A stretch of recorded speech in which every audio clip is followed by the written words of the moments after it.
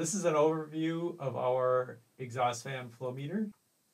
It is designed to give you quick, accurate measurements of flow through exhaust fans. The range is from 10 to 24 CFM. And the gasket on the top of the box makes a tight seal across against the ceiling. And it has 3 calibrated openings to give you accurate readings over the full range. The door position is determined by snap pins, and you can adjust the openings by pushing in that snap pin and sliding the door across till it snaps in the next location. And I would recommend starting at the E2 setting because many exhaust fans will fall in that 21 to 59 range, and you can move up to door position 1 for higher flows, or door position 3, the smallest opening for smaller flows.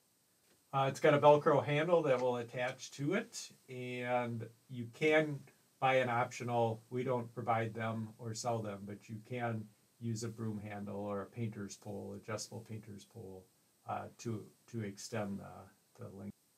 You'll set up the DG1000 by holding down the power button till the light comes on, and when the home screen appears, you'll touch the gauge app, and once the gauge app appears, you'll touch the mode section, and channel B settings page will come up. In the channel B settings, the first tab is mode, and you'll choose, under mode, you'll choose flow. The next tab over is device, and the device you'll choose exhaust fan meter. The next tab over is configuration, and you'll choose either E1, 2, or 3, depending on what you have your settings set to. There are 3 connection options. The first one is just simply measuring a pressure and using the chart on the side of the box to convert that pressure to flow.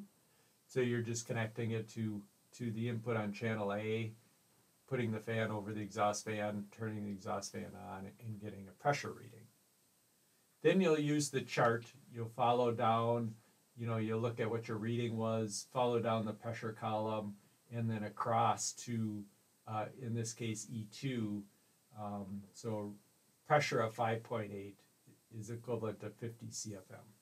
Another option is to directly measure flow by connecting the tube to the input on channel B. And with the gauge set to flow and the device set to exhaust fan flow meter and the configuration set to E2, you'll get a reading of 50 CFM.